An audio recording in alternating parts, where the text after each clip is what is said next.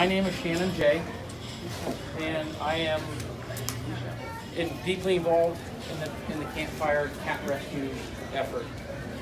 My background is I spent between the Tubbs fire, the car fire, and the campfire somewhere north of 1,000 hours in the burn zone hunting fire cats, most all of it at night. And I'll be the first to tell you I am not an expert. I don't have all the answers, but I reckon 1,000 hours in the burn zone hunting fire cats is worth a little bit. That being said, I do have some experience, and I learned a lot through successes and failures on some things that might work for you folks, and my job is just to pass them on to you and see if I can help you. I think it's important that when you have something you can pass on to other people that may help them, that you should share that. And so that's sort of the origins of my background, and I can tell you, can I ask maybe a show of hands how many folks are here because you are missing your own fire cats? It looks like about 90% of you, if my not great math skills are correct. And I would like to start by telling you that you all have lived, and I imagine a whole bunch of you in this room have lost your homes, and please accept my deepest sympathies. I lost a home when I was an infant, but don't remember it. But other than that, I have not been affected by this, so I don't know what you're going through, but I can only be empathetic to you and this dark path that is just a shadow of a cloud of darkness that has come over you. And if I can help you get your fire cats back, then I hope that can bring some light back to you. I really, that is what I wanted to do. I will tell you this. I've been in that burn zone and campfire for probably 80 plus hours in the burn zone hunting fire cats. And I've seen a lot. I've seen a lot of hope. I've seen some tragedy. There are hundreds and hundreds and hundreds of cats in that burn zone waiting to be rescued. Hundreds. I rescued a critically injured cat. I burned cat on day 16. Last Saturday on the 23rd, I rescued a fire cat that was without food and maybe some water for 23 days. He probably lost well over half his body weight, and he is alive and he is healing. And my segue into that is you cannot assume your cat has perished. It may have. The odds are that someone in this room, your cat didn't make it. Those are the odds. But I tell people this all the time, and I'm not blowing smoke up anybody's skirts. Until you find a body of remains, do not assume your cat has perished. Don't do it. Don't do it. You're making the biggest mistake you could possibly make. And I'll get into the why of that in a couple minutes, but the real deal here is that these animals, somehow they find a way. They just do.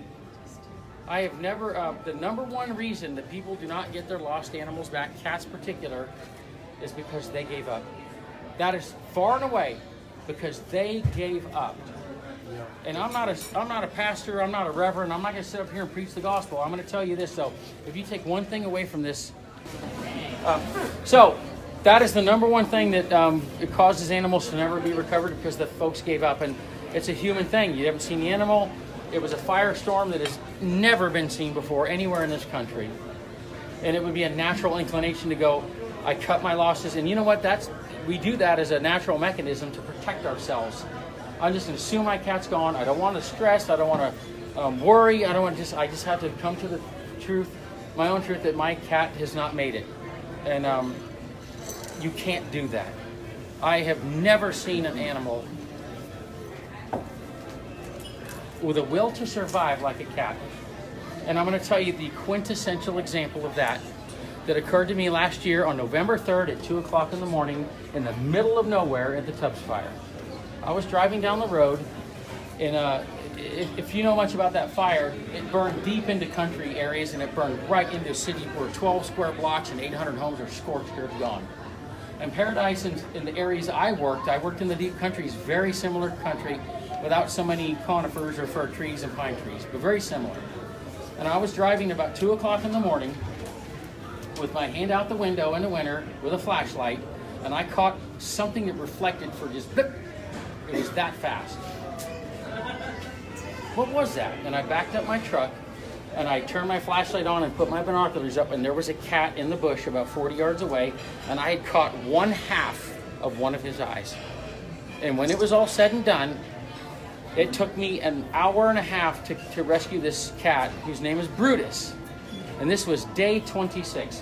Brutus was severely burned on all 4 of his feet. Ears burned off, tail, his entire coat felt like a Brillo pad. And Brutus was still alive.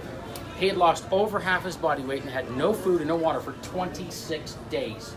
Today, Brutus is healed and he is healthy. So if you take nothing away from this, you got to remember, cats have a will to survive like nothing I have ever seen in my life. It's astounding. And I lived it and I breathed it and I saw it for 1,000 hours. They don't want to leave this planet. They just don't. So I think it's important for you to take that to heart.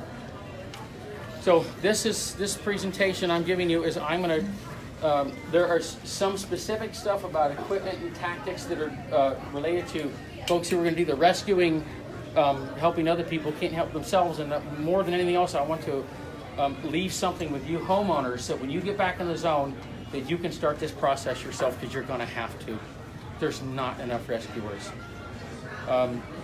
There's been a lot of controversy swirling around this entire effort. There's been a lot of fingers pointed and a lot of issues. There have been many shortcomings, and I don't care about that at this point. A lot of mistakes have been made on this path, but I can't change that, and neither can you. We can move forward and do everything you can to put something into this effort to get these animals safely rescued. And that winter's coming, winter is here, and there are still survivors out there. There are burned cats out there. There's just, like I told you, when it comes to fighting for its life, a cat will fight like the third monkey on a ramp to Noah's Ark, and it's raining. and that's funny, but it's true. It's absolutely true. They just dig in, and they'll just go all the way to the very end. So have heart, believe that your cat may be out there, and I wish, I don't have the fancy PowerPoint and audio-visual presentation to give. It's just me talking. My other partner who I work with and I 2 weeks ago rescued a cat named Hollis, big orange cat. And Hollis was inside his house when it burned. Hollis doesn't have a mark on him. Windows blow out of houses before the entire structure catches fire. Many cats perish. Say that one more time. Windows will blow out of houses before the entire house is consumed, giving a cat a potential escape route. So Hollis was inside his home when it burned. And we trapped him maybe 12 days ago. Hollis doesn't have a mark on him. He was in the house. Now, surely many cats did perish in homes, but don't make these assumptions. So that is sort of like the motivation and hope I want to give you is stories like Brutus. And yes, ma'am. What about mobile homes? Is that the same kind of? I'm not a structural engineer, but I would presume windows blow out, The same. and an animal can have an escape route. It's amazing. It just really is. So I'm not trying here to give false hope. I'm here to give hope and talk to you about the things that I can pass on to you on how to get your cat back.